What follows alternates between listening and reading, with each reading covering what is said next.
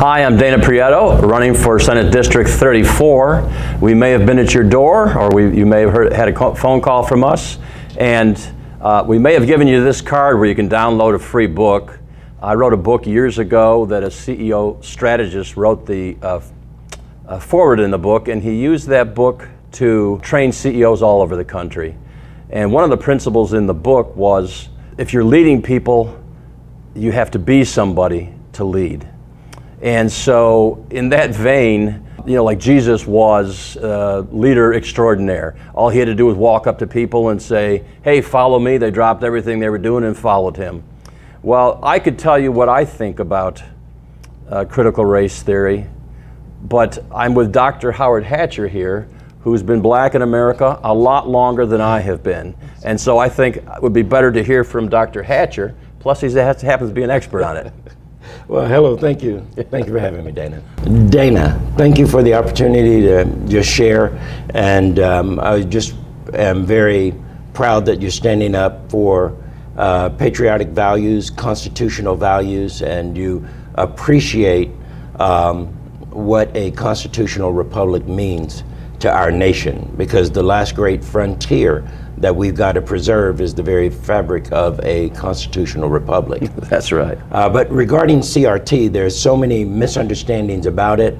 And to really cut to the chase and get to the bottom line, CRT has roots in Marxist underpinnings, and it goes back to Engels, it goes back to Karl Marx, it goes back to some early 19th century idealists who look for social reform. And I think fast forward into the modern 21st century paradigm, the modern 21st century ideological framework that's used to shape the understanding of our children, who will be the leaders for the next century of what our nation is going to be, if it exists at all. You have to look at the perspectives being shaped today, especially in K through 12. So it's safe to say that CRT, if you get down to the very basics of what it means, it's a socialist revolution, it's a legal revolution, it's a constitutional revolution, and it seeks to redefine basic biological principles in terms of what we understand as being male, female, X, Y chromosome. It seeks to identify means whereby legal interpretation of commonly held values are not only challenged but overturned. So this is beyond just a theory. It's moved from theory into legal definitions. It's moved from theory into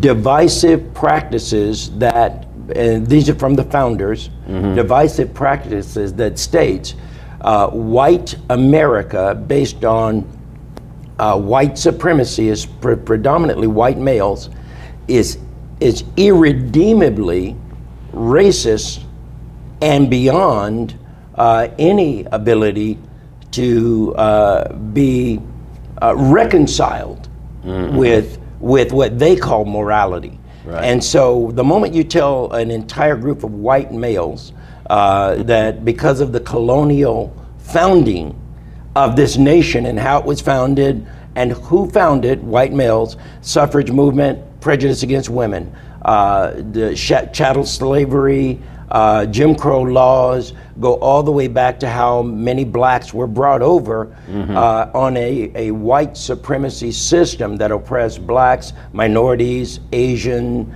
Indians. And because of the roots, CRT espouses that our nation is irredeemably, irrevocably racist, and therefore must, at its very root system of government, law, interpretation of law, be transformed into this socialist ideal of animal farm that goes all the way back to Marxist underpinnings. So in my personal opinion, we saw so many great advancements in the United States. We overturned the slavery system. We overturned the suffrage prejudices against women and many of the rights that people didn't have, they have today.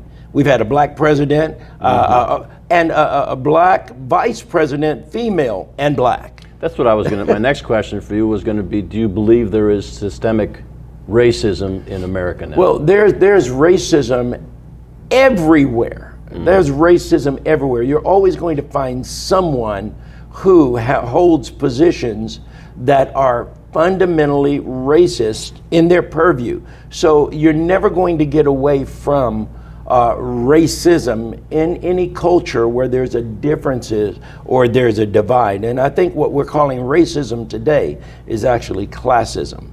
What we're calling, many things that we're calling racism are actually classism. So there is racism, but it's not the racism that is, I mean, look at Thurgood Marshall, you look at Condoleezza Rice and Powell, and you look at so many, and this is what people aren't being honest about. They're not being honest.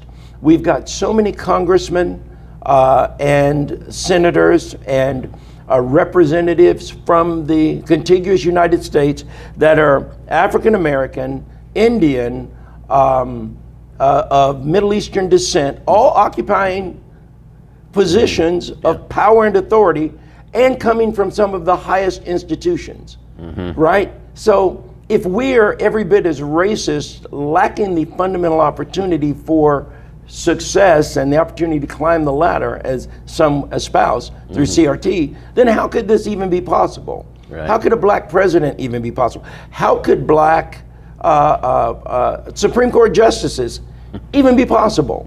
And so the very ones who have succeeded where they say it's impossible are the very ones that are using that mantra as a political weapon. And I don't think that's okay. I call that's another form of ideological slavery. Ideological slavery that's used to aggrandize and empower yourself as the protector of the people to get them rights that you're the very epitome that right and capability and potential exists. So instead of you becoming the icon of what's possible through hard work, through paying the price to get where you've got, instead we see people creating ideological slaves, and they're using emotional slavery, which means I'm going to tap into your emotions. I'm going to find some high profile case to rubber stamp that all of America is racist. All of America is because of high profile cases where there have been variances. And so there are variances in many areas of inequity that we need to fight, we need to address collectively, but it cannot be a collective bargaining chip that defunds police, disenfranchises white, black, Hispanic, Asian from a democratic process. And the way you do that, the way that you engender people to your cause, is you create an emotional slave first. Find some point in your history that's a pain point.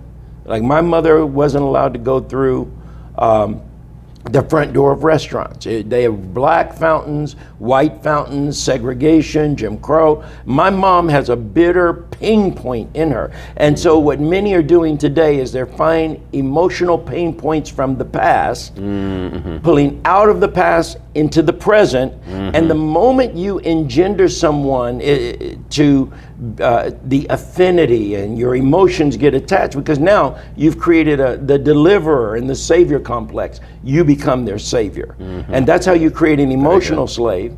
And then that's the next step, is to create an ideological slave.